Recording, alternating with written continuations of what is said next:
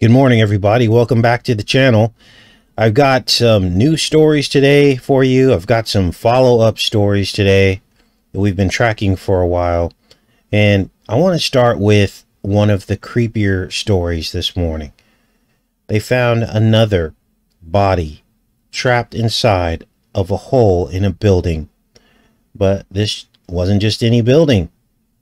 It was the Notre Dame. Now, many of you will remember the fire that ravaged Notre Dame Cathedral in France just before the start of the spam-demic.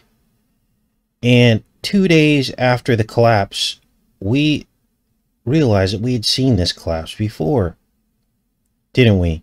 For those of you that have been with the channel, it happened in iPad Goat 2. Watch this. This is 3 days after the collapse. So I think we were the first ones to see this connection. This went viral, of course.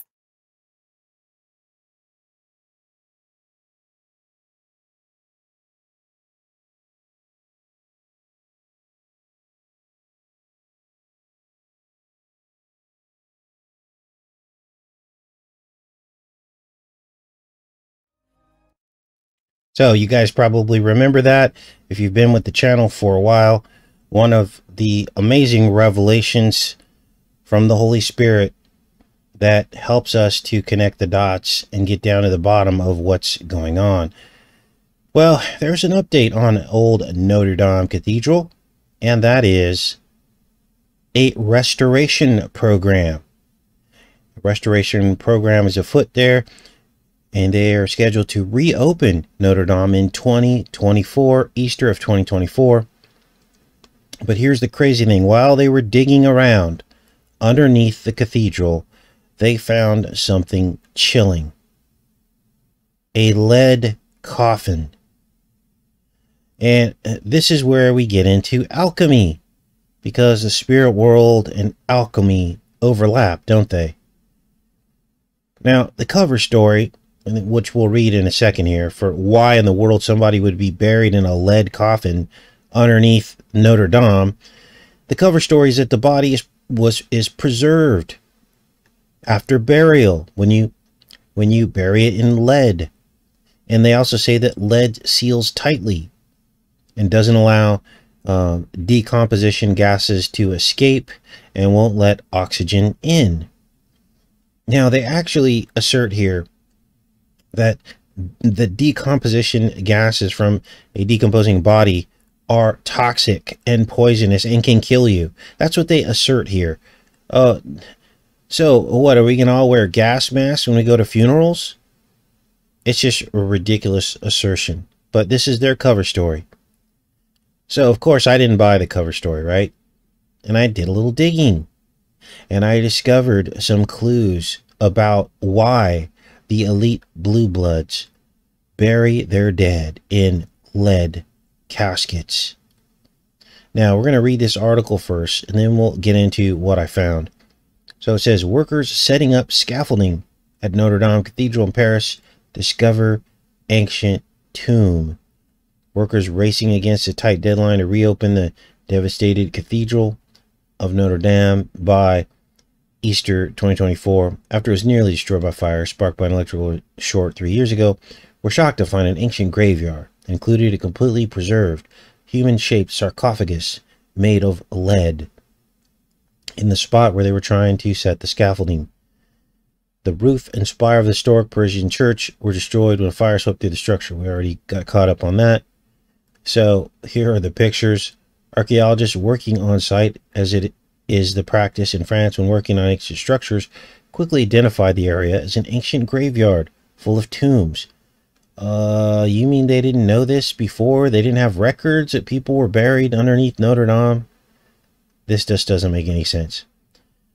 The centerpiece was a lead sarcophagus that had buckled under the weight of the church built above it, but remained perfectly sealed. Using a tiny endoscope camera, workers were able to glimpse inside, where they noted what appeared to be a perfectly mummified corpse. Be careful what you wish for, because I believe that with all this study that we've been doing into vampires and things, this thing could pop up out of the coffin. Let's keep reading here. It had hair and clothing. Archaeologists on site say it was likely a senior dignitary buried in the 1300s, about 100 years after the cathedral was built. You can glimpse pieces of fabric, hair, a pillow of leaves on top of the head. A well-known phenomenon when religious leaders were buried. The fact that these plant elements are still inside means the body is in very good state of conservation. The remnants of the graveyard are of remarkable scientific quality. France's Cultural Ministry said Tuesday in Paris, where a handful of journalists were allowed on site. The dignitary and others were buried directly below the central nave, above which the original spire was built in 1220. The spire that was destroyed in the fire was built in the mid-19th century after the ancient spire started to decay.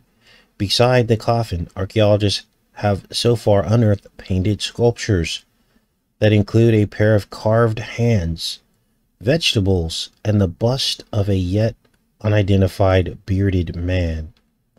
Other artifacts included remnants from the original church, which has been restored numerous times in its 800-year existence. To stay on track to reopen the cathedral on time, the archaeologists have been given a deadline of March 25th to remove the artifacts or rebury them for the next generation to find. Now, here's where the plot thickens, because I searched for lead coffin and what its meaning is, and I was shocked to find that this is a common thing for royalty. In fact, Princess Diana was buried in a lead coffin, as are most of these deceased royal family. I mean, could you imagine the weight of these things? I mean, you got the pallbearers carrying these really heavy caskets. Lead is the heaviest of all the elements. Some of these things weighed a quarter ton. So this lead coffin thing is a tradition for people in royalty or in high class. Let's read this. Why was Princess Diana's coffin lined with lead? So, many will remember the sight of the coffin decked in flowers and the royal standard flag draped over the coffin, but also the apparent weight of the coffin and how tough the job was for the Welsh Guard to carry it. Coffin bared a weight of a quarter ton because it was lined with lead. It is a tradition that British royals are buried in lead coffins. However, when Diana died, she was no longer married to Prince Charles and only had her little Lady Diana Spencer. The fact that she was so famous and so loved among the people in the UK and worldwide meant that she garnered a state funeral and was given a lead coffin. Lead coffins preserve a body for up to a year. Here's the cover story. They can be sealed airtight and slow the decomposition of the body. Lead lining a coffin seals it. It keeps out the moisture, preserves the body for longer. It also makes sure that the smell and any toxins from the dead body can't escape and harm the environment.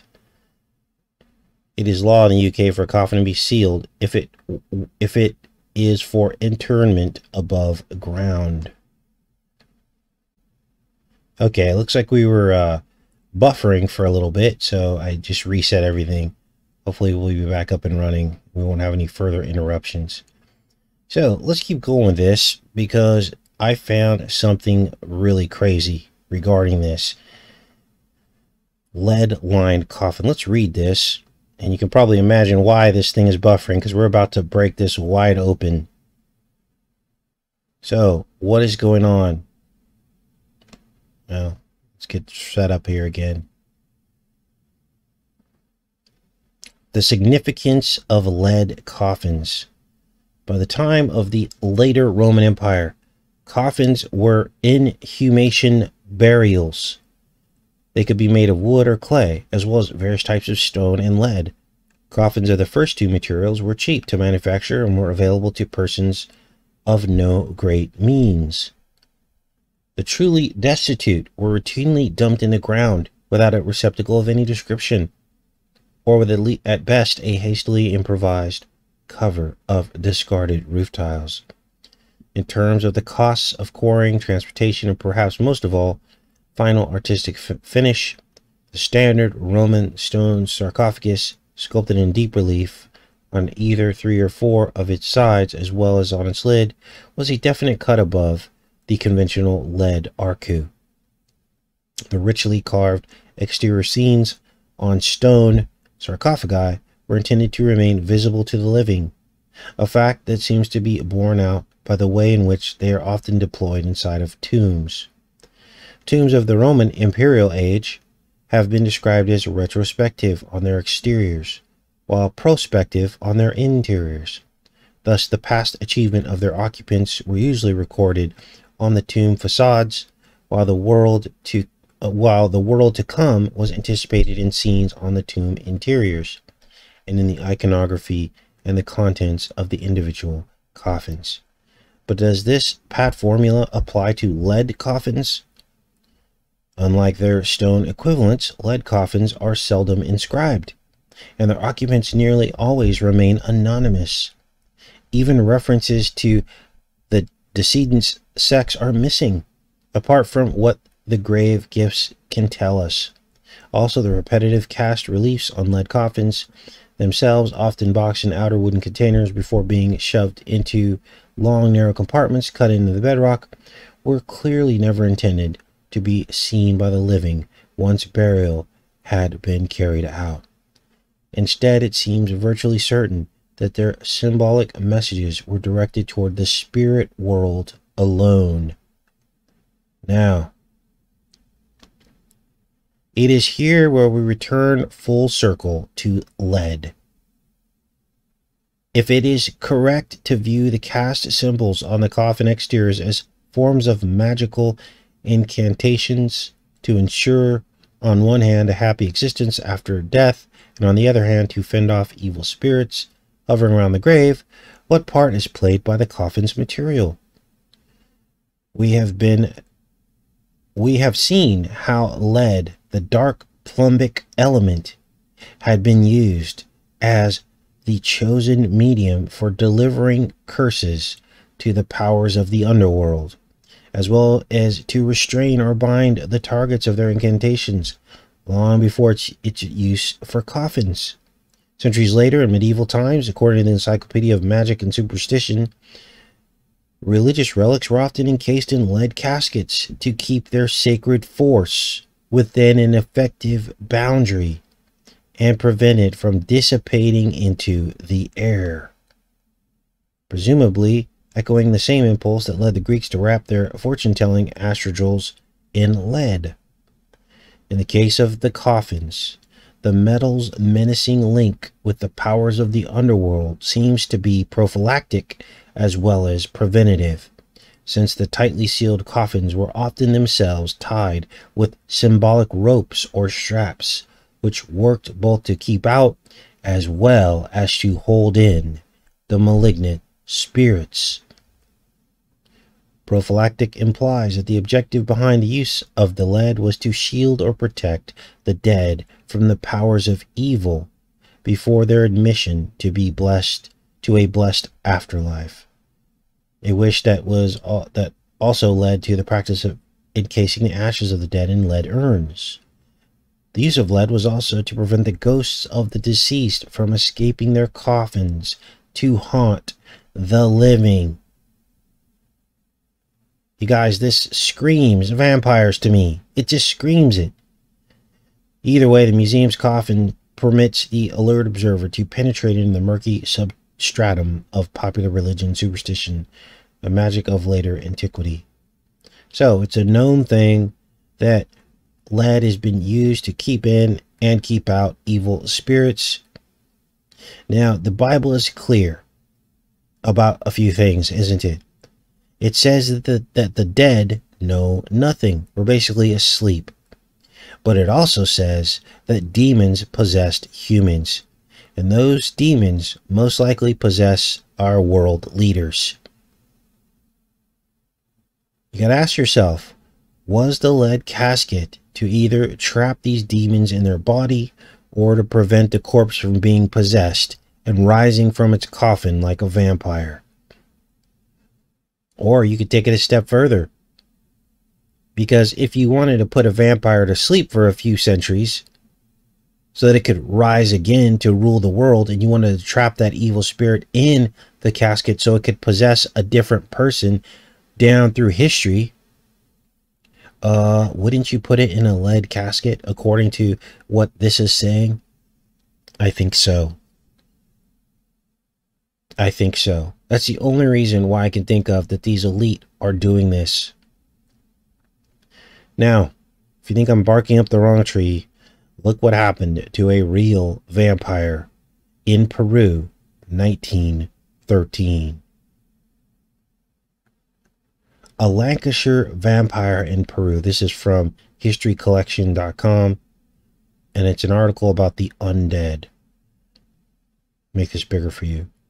One grave in the local cemetery in Pisco, a fishing town in South Peru, has a strange legend behind it. The grave holds the remains of Sarah Roberts, a Lancashire woman who died in 1913 and who was reputed to be one of the brides of Dracula. According to the locals, Sarah was condemned as a witch and vampire by officials from Blackburn, Lancashire in June 1913. She was flung alive into her lead-lined coffin. But before the lid was shut, she cursed her judges and swore vengeance. An event was to occur rather curiously in 1993. Fearful of the threats, Sarah was forbidden burial in any of the local graveyards. Leaving her husband was left to wander the world until Pisco eventually took her. Now, of course, this is a legend, but the fact that they're noting that vampires become trapped in lead-lined coffins supports this theory, doesn't it? So imagine these people underneath Notre Dame peering into this thing, seeing a perfectly preserved vampire, basically. So there was an earthquake in Pisco. Sarah's grave was one of the few who survived the quake intact, all except for the gravestone that cracked. The Bride of Dracula. Wow. All right. Let me go back in here with you guys real quick. So we've been having some streaming issues, haven't we? So crazy. We're getting into the juicy stuff, and all of a sudden we have streaming issues. Now we're going to get into some of these other headlines here, because I've got a lot of updates for you guys. And we're going to get into some of these alternative sites, because this really bothers me, okay? So way back when, before anybody suspected that these alternative media sites were suspect, I had expressed my concerns about them, didn't I? It was just too easy. It was like the whole crypto millionaire thing. It's just too easy. And when things are too easy, then you realize that it's part of a construct that they've created to either trap us or do a rope-a-dope move on us, right? And so several years ago, I started reading the terms and conditions on some of these alternative sites. And I realized that they were no different than YouTube's. And early on, we saw several of these sites come and go. And then we saw the rise of the mega alt sites. And those are the ones that are still with us today. Now, I took a lot of heat and criticism for not hopping off of YouTube and joining and supporting these sites. Well, the alt sites are starting to show their true colors. Remember the impenetrable Odysee? Well, several years ago, they got slapped with a federal lawsuit, which rendered that site a dead horse. Now, I only use Odysee to copy my channel over. It automatically does it, so I don't have to think about it. It makes a copy over there that if I have to pull down a video, you guys can go to Odysee to view those videos. But essentially, it's a dead horse, because what the feds did is they defunded the currency. You can't trade the currency, and that's pretty much the entire bedrock of how Odysee is supposed to work. Then I watched other sites like BitChute, and they were starting to remove content when they swore they never would. And then there's other sites that have been hacked, and all of the customers' personal information has been shared with who knows. Could be the government tracking people. So these sites don't have the power that they promised to have. Okay. And then you probably have heard that DuckDuckGo just scrubbed all things Rushka from its search engine. So if you go on DuckDuckGo now and you type in and try to find, for instance, Putskin doing a speech, we'll call him Putskin, anywhere, you can't find it. You can't find it on a Google search. You can't find it on DuckDuckGo search. Now, I tried on Google. I didn't try on DuckDuckGo, but DuckDuckGo just announced that they're scrubbing all things Rushka. So, how are we supposed to get the other side of the story? Because basically, America is now driving blind with this whole Ukraine crisis. We're now officially only getting one side of the story. And you have to ask yourself, what is American media and government so afraid of? You know, all this happened right at the point where Putskin had promised to publish these documents that he found in one of these labs. Documents ordering the destruction of the entire lab and to get rid of all the materials that would incriminate the U.S. He had just announced that they were going to reveal those documents. They were going through the cache of documents. They were looking for other proof, and they were going to publish it to the world. And it was at that point that everything Rushka went dark in America. They don't want people knowing the truth, whatever that truth may be. And now, here's the latest, Telegram. This was the last place I thought, because this was a new site, right? And Telegram was integral in helping Thump spread his messages, wasn't it? It was all the letter that shall not be named crowd. They all went over to Telegram and swore up and down, everybody joined Telegram. And now look, they too have banned Russian state media. So what do we do with this? What do we do with this? Well, as you guys know, I've always been a strong proponent of hiding in the forest rather than getting picked off in the fields. So, regardless of all this, seems to be some type of peace talks taking shape between the two countries. You got Zoolanderinsky realizing that he's been cornered pretty much, and he may try to compromise and appease some of the Russian demands. Now, you never know this by watching mainstream media, but basically they're approaching some kind of peace deal. But then you got America basically pouring billions of dollars in weapons into the nuke crane to keep the sacrificial mill going, even though Russia already said since the beginning that it would pull out every single troop immediately if just a few demands were met. Now, these weren't harsh demands. They weren't saying that Zoolanderinsky had to leave. They were going to leave him in power. He can stay. They just want some assurances and guarantees. Putskin wants a promise that Ukraine won't join NATO. That's reasonable. He wants a scaled down military in their country. He wants ethnic fairness added to their constitution, where if you speak Russian, that you're not going to get, you're not going to get beat down for speaking your language. Because right now, they're not even allowed to speak their own language without fear of being killed or harassed for it.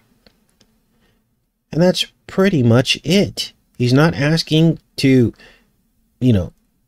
take over. I mean, he is in there. He's in their borders, right?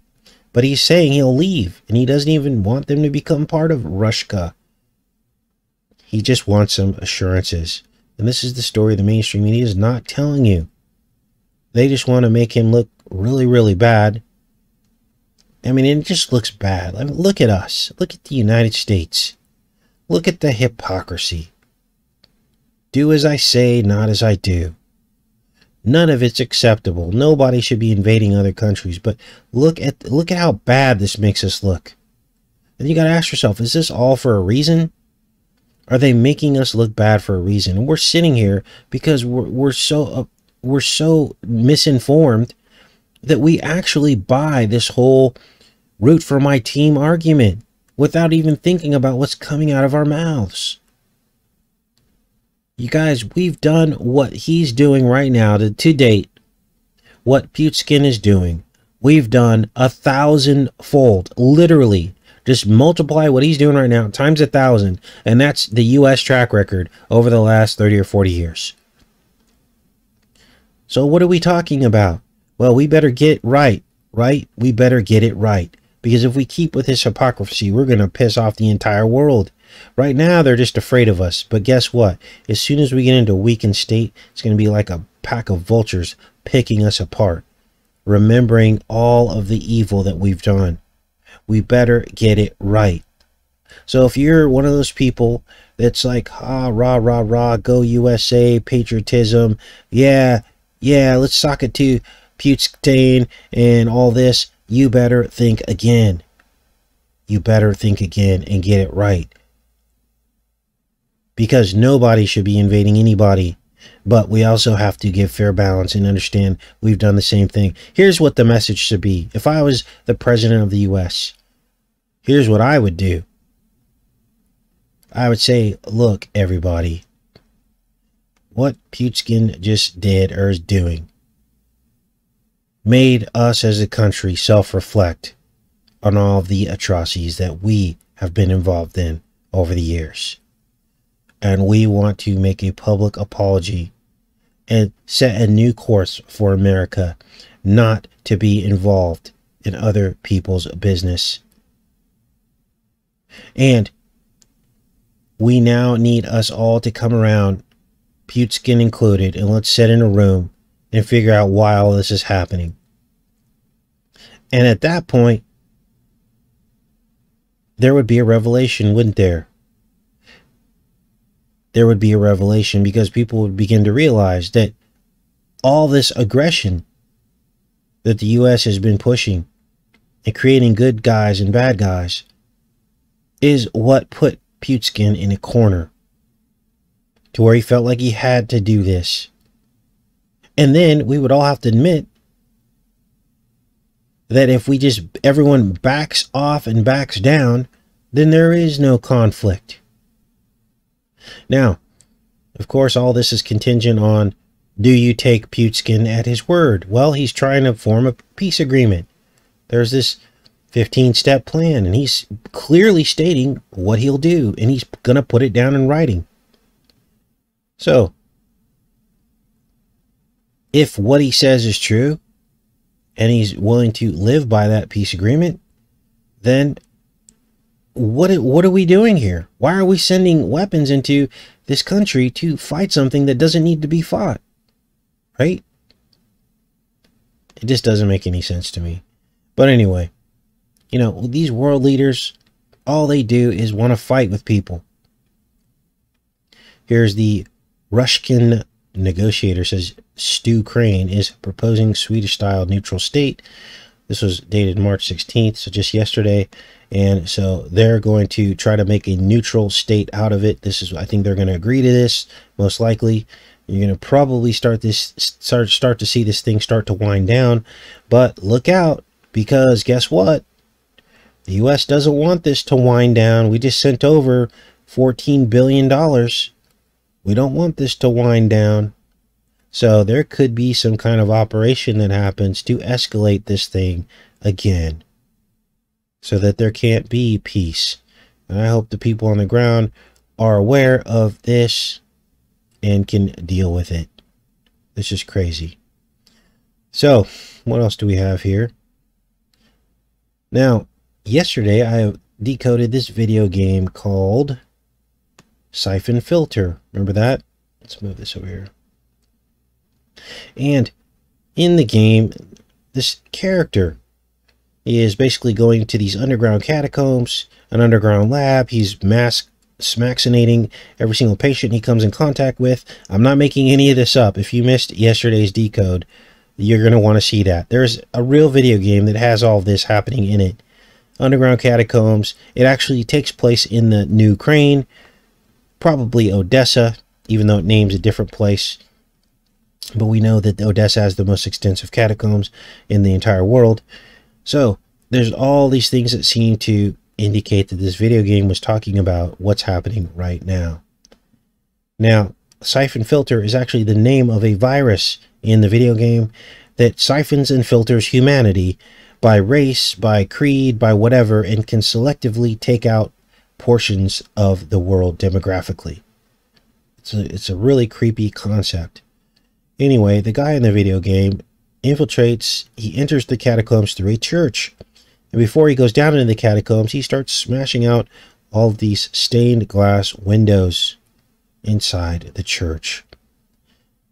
Well, several of you in the comments section discovered something about the true spiritual meaning of stained glass. Now, I didn't know this, but stained glass windows are full of copper, which is pretty much everything we've been talking about. Now, you wouldn't suspect that that would be the case because it's glass, right? But apparently they are. Now, you can imagine the magnetic and electrical properties in one of these stained glass windows, and maybe even alchemical properties or spiritual properties that can happen with a high conductor of electricity like copper. They could almost probably even create a fake miracle out of this by hooking up some wiring to it. I mean, you can only imagine. I'm just thinking off the cuff here, but let's read this. This is the Wikipedia article for stained glass, and it says here, copper oxides produce green or bluish green. Cobalt makes deep blue, and gold produces wine red and violet glass. Much of modern red glass is produced using copper, which is less expensive than gold and gives a brighter, more vermilion shade of red. Wow. Now, it makes you wonder, because I kept digging, and then I found that voodoo dolls, there's a whole voodoo doll made out of stained glass. Now, this isn't just one site. This is many, many sites. Like, this is a thing. It's called stained glass voodoo dolls. Here's some on Pinterest. Here's some on Etsy. And this is like a popular thing. Let's go to this site.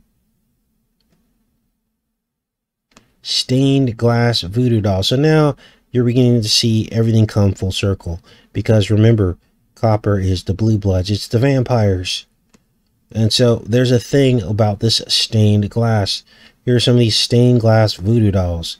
Now, what could you possibly do with this? Well, I don't know. What do they break little panes out of it? They crack the little panes out? I mean, is this something just people put in their windows? Here you see this one. It's like these window stained glass things. Now, who would want that in their window? I wouldn't. That's creepy. So there's all these stained glass voodoo dolls. Now, here's another clue that seems to point to that these stained glass has some kind of deeper meaning to it. And that is this Tower of Babel monument in downtown Dallas. Let me show you that. Let's look at the pictures first, and then I'll show you what I found. Here are some of the pictures here. And this thing looks like the Tower of Babel. Now, I visited this. I walked inside of it years ago. Many of you will remember the decode that we did on this. It's this spiraling up. And we've learned a lot since then, haven't we? We've learned that spirals are portals. Usually they're portals of sacrifice, but also portals of birth. Many people don't know is that anatomically, the human birth canal actually spirals. It has spiral musculature spiraling into this reality. And even the womb, human womb, has spiral musculature. Look at this thing. This is really creepy. So this monument is called the Chapel of Thanksgiving, and it is lined with 73 panes of copper stained glass. Wow. I think we can understand what this is really about, because I believe that the spiral Tower of Babel was actually an attempt at a portal to heaven so that the fallen angels could escape the firmament. I believe that's what it was. It could have even been some kind of ruby laser to try to, like, they probably had these things like, you know, like positioned into some kind of array that could magnify to a point and try to pierce the firmament of heaven. And this is why God had to shut it down, because they were about to achieve what they were trying to do. It was probably lined with stained glass. There could have been an electrical component to it. Who knows? I don't know. I wasn't there. But there's a whole lot more to the story than a tower that they built that could reach heaven. I don't think that that's even physically possible for it to reach heaven. So we got to dig deeper into what it spiritually means. And that means that they were probably making a tower to pierce heaven, to make a hole in the firmament so that the fallen ones could slip through. Now, there's all kinds of apocryphal texts that talk about the Tower of Babel in more detail. And there's, I believe what the apocryphal texts say is that the kings of the time turned dark and evil. They were once loved by God, but then they turned dark and evil. They wanted to wage war on heaven, and they tried to recruit Noah and his sons, and I think they disagreed and did not want to help them build the tower, but they tried to get them to build it with them. This might be in the book of Jasher, I don't know. But there's something else going on here, right? And then the tower failed. The people that tried to build the tower got turned into monkeys and elephants, and so on and so forth. So there's a whole story behind this. Now, let's read about this Tower of Babel in downtown Dallas, Texas. Now that we've seen the pictures. So it's in Thanksgiving Square. There's also a ring in this square. And we looked at this ring. It was a golden ring, and it seemed to point somewhere. It actually pointed to 0 of ground in New York, in Lower Manhattan. Chapel of Thanksgiving. Let's read this thing. The Chapel of Thanksgiving is the spiritual center of Thanksgiving Square, which is exactly what we were just talking about. The spiraling shape rises 90 feet above street level, suggesting the infinite upward reach of the human spirit. What? In other words, this is the fallen angel spirit. I mean, we're not fallen angels, but this is what they're really saying here. Okay, they're telling a lie here. The chapel's design takes its inspiration from the Great Mosque in Samarra, Iraq. Now, we had looked at this mosque, and it looks nothing like, well, I guess it does. I guess that mosque does kind of look like it. But that's just the cover story. And the ancient spiral of life. The entrance to the chapel is at the end of a 125-foot bridge that runs over a cascading waterfall. Chapel ceiling contains stained glass glory window, one of the largest horizontally mounted stained glass pieces in the world. 73 panes of faceted glass were designed by Gabriel Loire of France, featuring warmer and brighter colors as the spiral reaches its apex in the center. The window appears in the shot in director Terrence Malick's 2011 film, The Tree of Life. So the enemy is trying to create their own tree of life. Now, we've had many conversations about what the tree of life really, what its true purpose was in the Garden of Eden, and what all of the trees of the garden, and what their purpose was.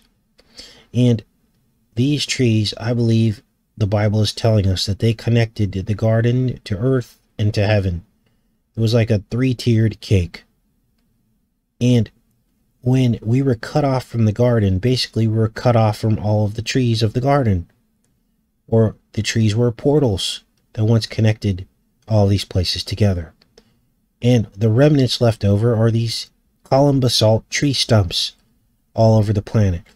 Now you're going to see these tree stumps on display when I decode Raised by Wolves, because it is the central theme of that entire season 2. This column basalt complex, tightly packed hexagonal matrix. And these were the former trees. Now, were they hexagonal in the beginning? No.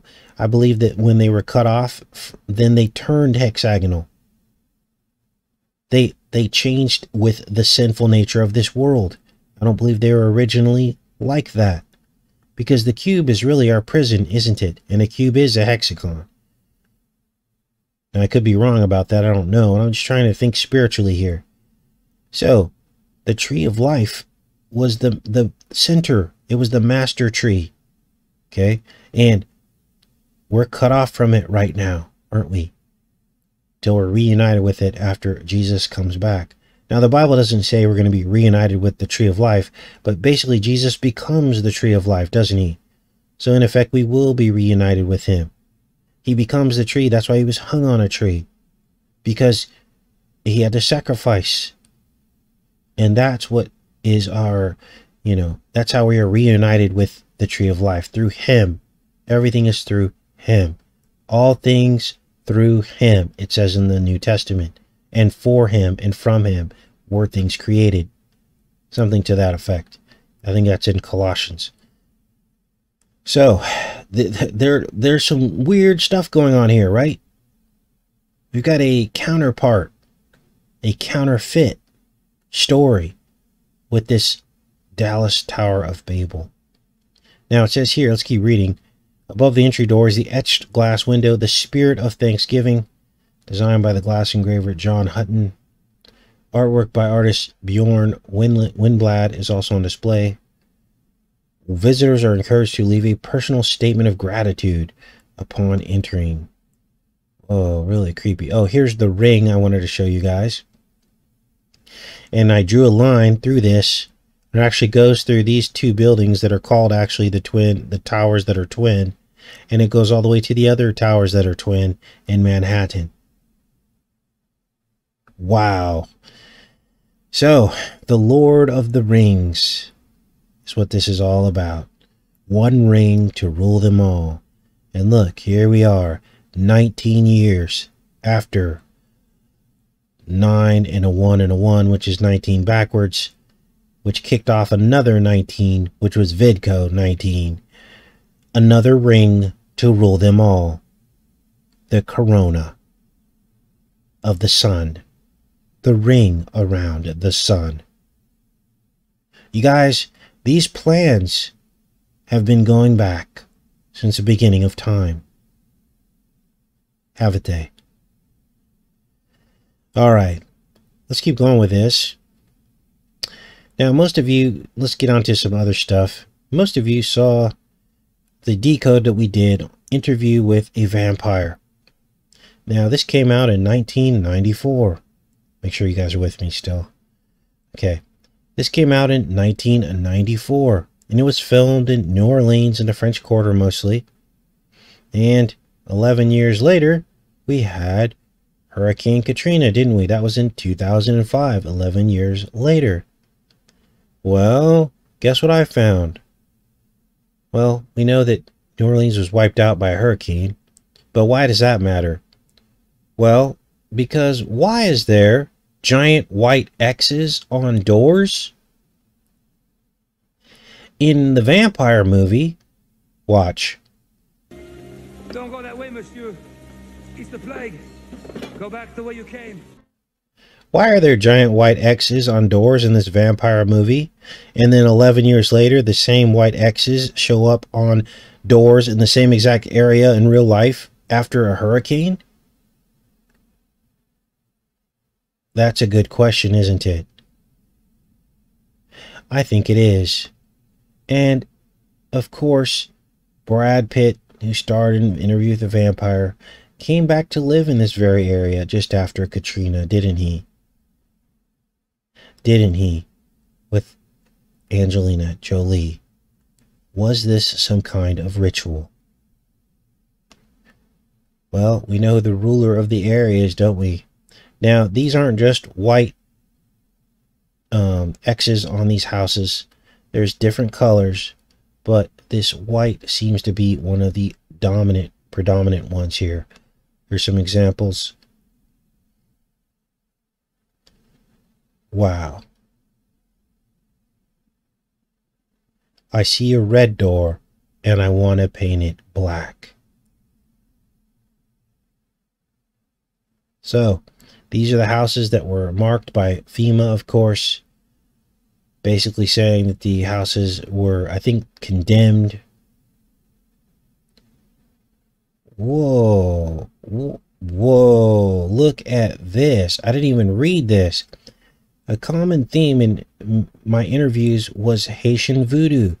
The markings are eerily reminiscent of the Haitian voodoo symbol, the Vive. The symbol looks like an X with designs and a line running through it. The Vive is used as a beacon to the Loa, the spirits of the Haitian and Louisiana version of voodoo. So this ties us directly back to Interview with the Vampire. Wish they would have put that symbol in here somewhere. Let's look it up.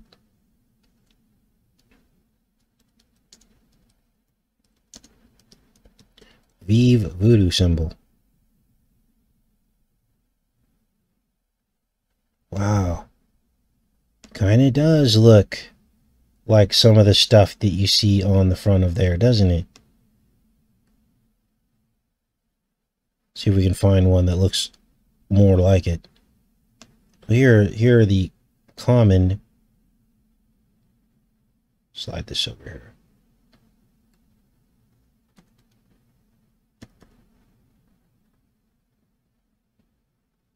This is crazy, you guys. Never know what you're going to find during a live decode, right? So, I guess it kind of looks like the Vive. Here's the Vive here. So, some of these X's on these doors kind of look like this voodoo symbol. Let's go back to it. Wow. All right, so if any of you want to go through this article here, I'll pin it in the pinned comment. But that is just nuts. Vive. Voodoo. It's all about voodoo. All right. What else do we have? I got a couple more stories for you guys before we get off of here. If you haven't heard by now, Jussie Smalls, we're going to call him, just got a get out of jail free card. Look at this guy. What a travesty. Now, this is a temporary release until his appeal is settled because he appealed it. But who do you know that gets let out until their appeal gets approved or disproved? This is unbelievable. And there we go again with this double standard thing. Now, my guess is that he'll win the appeal and never serve a day in jail. And welcome to the corrupt criminal justice system. I mean, think of the ramifications of what he did. He could have caused a riot. He could have started a whole new set of riots in Chicago. There could have been millions of dollars in property damage, injuries, death. But like I was telling you guys the other day when we covered him, you know, talking about, hey, if I die in jail, it's not because I died by my own hand. I think this is way above his pay grade. And he basically got orders to carry out this facade. Got orders to basically orchestrate this entire thing, and this probably goes on more often than you think. It's basically the CIA and social engineering through fabricated and fictitious news stories and situations. They basically have to create a false reality. And then he got caught holding the bag.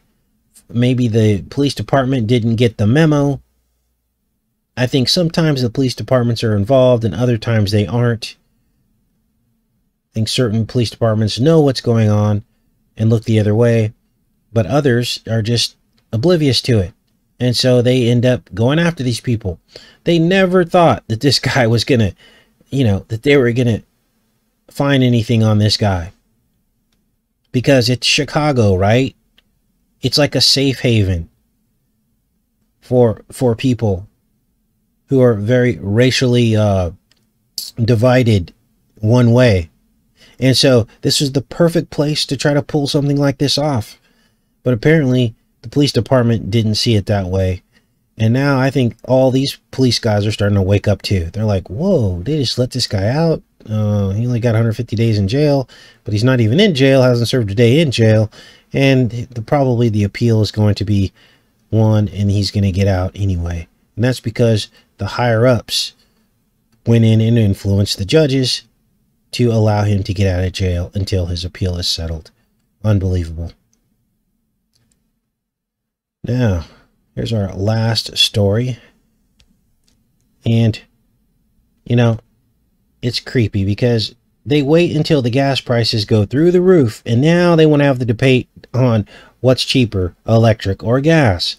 These people will not stop trying. This is an agenda. So this particular article is basically a cost comparison between electronic vehicles and gas vehicles. But like I said, they wait for the gas to go through the roof, and now they want to do their comparison. So basically what it says, you can save 500 bucks a year by going electric, so that you can sit and wait in your car 30 minutes to fill it up. And to me, this is just more proof of why we are paying so much in gas. And now you know why we're also being the ones being blamed as the gross polluters. It's all a play to force us into the electric kingdom. It says, as gas prices hit record highs across the U.S., with the Gas Buddy app showing prices of $5.15 on the low end in places like Bakersfield, California, drivers with electric vehicles may be feeling smug despite the ongoing economic turmoil. Yeah, smug until they have to sit and wait for, 30 minutes to an hour to fill up their car. Now, most of these people that drive these electric vehicles, they got solar panels at their house. They're charging their car at their house. So, this is stupid. Not everyone's going to be able to do that. Let's keep reading here. Although experts say electricity rates could also continue rising in the coming months, it is still, for the most part, cheaper to charge an EV at home than it is to fill up an internal combustion engine vehicle with gas. Look at this. Internal combustion engine. So they're basically going to put our gas vehicles on ice. This is especially true if you take care to charge during off-peak hours. Well, pretty soon, all hours are getting, no hours are going to be off-peak hours pretty soon. Everyone's going to be fighting to charge whatever they need to charge and paying electricity rates through the roof. If you plan to charge your EV at any of the increasing number of level 3 DC fast charging stations across the US, you could pay more to charge your EV than it would cost to fill up your tank. So, it costs more. These stations can charge your EV battery in as little as 18 to 40 minutes, which is 80% faster than it would take at a 240 volt level 2 charger, but at what cost? So, basically, you're running around looking for electricity to charge your vehicle, and the costs are very similar. You might say 500 bucks a year on some vehicles, but all of this is at the whim of what they want to set the rate at for electricity. And as soon as they've got us all by the you-know-what, they'll just slowly tick up the cost of electricity to charge these vehicles. And next thing you know, we're right back where we started. And the only one who's going to be benefiting is them, because they are going to have complete control of everything. So that's what I wanted to show you guys today. That's pretty much the whole show for today.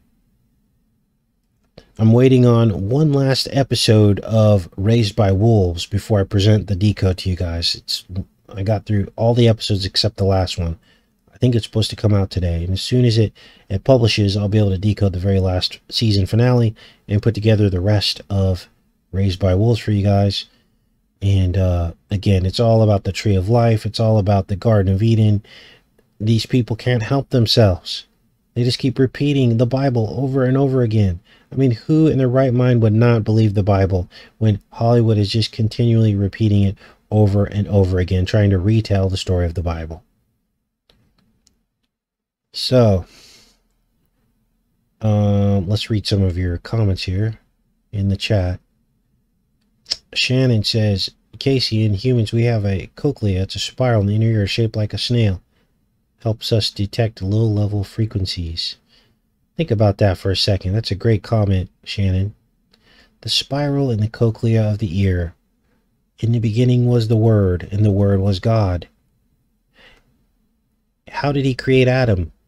He breathed life into him. And to me, that suggests some kind of frequency. And so, all of us who follow him, we hear his voice, don't we? Because it's like a portal. So no wonder our ear and hearing is spiral based, because that was the very first portal through which humanity received life. We hear his voice, the voice of creation. So that's a great comment. All right, back in the chat here. Yeah, I put the chat in slow mode because at the end, I want to really read what you guys are saying here. And so that's why it's in slow mode. It's not to punish anybody. It's so that we can all read each other's comments, because that's what we're here for, right? And as the channel has grown and most of our live shows hit 1,000 viewers, it's hard to read all the comments unless it's on slow mode. So I think we'll all get a lot more out of it, won't we? All right. Thanks, Tom, for moderating. Appreciate you. Tom shows up every day to moderate for us. Helps me focus more on presenting what we have. Everything was spoken into existence, yes. Now, the enemy is consumed with that. He tries to recreate what God has done. But he can't. He cannot create. He can only mimic, can't he? And it's only God's voice that can create things. Notice how, now, it's crazy because think of this. Think of a mother singing to a child in the womb. Think about how amazing that is, how spiritual it is. And then you wonder if the resonance of a mother's voice is somehow affecting the child in a positive way. Right? Now, this whole sound thing repeats as well in Raised by Wolves, and we'll cover that. But basically, let me give you a little bit of the backdrop for those of you that are not familiar with this series. It's a story about the end of humanity. It's a science fiction series. And if I remember the plot correctly, it's a story about humanity creating this weapon, which is this woman who's an android. And they create her so that she can basically end this faction of humanity that they believe is causing problems. The atheists, in other words, the atheists are seen as the good guys in the series and the Christians the bad guys. Now, the Christians aren't real Christians. They're Mithraic Christians, the false Christian. They worship Sol Invictus. They actually say that in the series. And they create this woman who is basically a weapon. The technology cannot be beat. She basically rises in the air in the shape of the crucifixion of Christ, in the position of the crucifixion, and she uses her voice to kill people. It's a shout with some kind of resonance that disassociates particles. Are you getting chills yet? Because I did when I was watching the series. That's how they took down the Slim Towers. It was a sound weapon. And most people can't come to terms with that because we want to believe that it had something to do with, you know, explosives that were set. And it could have. That could have augmented it. But I believe they have a sound weapon. And this is them trying to be like the Most High, right? Because God can create with sound, but the enemy can only destroy with sound. He can't assemble sound matter together to create anything. So he just destroys it. This is why the Bible calls him the destroyer. Using sound to kill rather than create. So this is a common theme in Raised by Wolves. She runs around using her sound to destroy things as well. All right, let's go back into the chat here. Now, if you want to do a little bit of study on this, because I know this all sounds far-fetched, but it's actually very real. Look up semantics. I think it's spelled, let me see if I could spell it. I think it's semantics. I think it's like that. Here on YouTube. And you will see thousands of videos of people using sound, different sound notes, like notes, you know, on a guitar or something, or a piano. And they send that specific frequency through like a loose medium, which would be like sand or sugar or salt. And what will happen is that that medium will begin to self-organize into geometric patterns. Now, if you've never seen this before, it is amazing. Because literally, the sound creates the shape. And there's no other explanation for it other than supernatural. It's basically how God created us. There's a love component to it. Love frequency. Because through love, we were all created. We're given choice. This is why we get sick if we're not living our lives right. Or if we're bad people. And this is why the enemy is trying to adjust the frequency around him so that evil thrives in the frequency rather than good. This is why evil people can sometimes live a very long time, because somehow the frequency in and around their lives has been adjusted so that they thrive rather than good thriving. And this is why we shouldn't be holding on so tightly to our life, because at the end of it, we're not even made for this place. This place isn't our home. And Jesus tells us this. The frequency has been altered. We no longer can thrive here as good. This is why good people never make it to the top in corporate America and these things. You don't see any good people. It's because the frequency is designed for evil. I don't know how they do it, but they've altered our reality. And so this is why the least of us is the greatest, and the greatest of us is the least, the Bible says. Because we're not meant to be here. This is not our home. And so, you guys, this stuff is deep. It's very, very deep. It's all about the frequencies. It's all about the frequencies. Now, I tried to map some of these semantic shapes, geometric shapes. Some of them are hexagons, some are pentagons, some are triangles, some are concentric circles. There's all different kinds. And I tried to make sense of it all, because I thought maybe this is some kind of language. Like maybe this E note, or this G note, or this G chord, you know, means something. But I'm not bright enough to figure it out. I couldn't figure it out. Like, it would take years of study to break all that down and to figure out exactly what these notes mean and what the shapes mean. I mean, maybe it all fits into some kind of a pattern, some kind of a matrix. Maybe it all fits into some kind of a shape that tells a story. Like maybe if you map these out from start to finish, it would make a picture or something. I don't know. I don't know. But, man, what a trip, right, you guys? What a trip. Now, I don't know what we're going to do tomorrow yet. Like I said, this last episode of Raised by Wolves is coming out today, but I don't know if I'll be able to get my hands on a copy of it. But it should definitely upload before the weekend, so, you know, we'll get that up on Monday or Tuesday.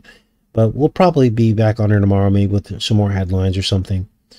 I appreciate all of you guys coming out today, and I love each and every one of you, and I hope you guys have a great rest of your day. Take care and be safe.